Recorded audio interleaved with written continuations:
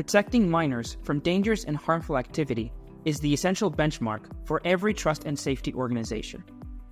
It starts with intelligence, requiring nuanced cultural understandings, broad linguistic coverage, and technical sophistication. My name is Rafael Hernández, and I lead the Child Safety Research Team at ActiveFence. We work to identify new trends that threaten the safety of children online. We enhance our clients' detection capabilities and help understand new and emerging forms of abuse. We are seeing a concerning new trend. In 2023 alone, the number of AI CSAM producers on dark web forums increased by over 335%.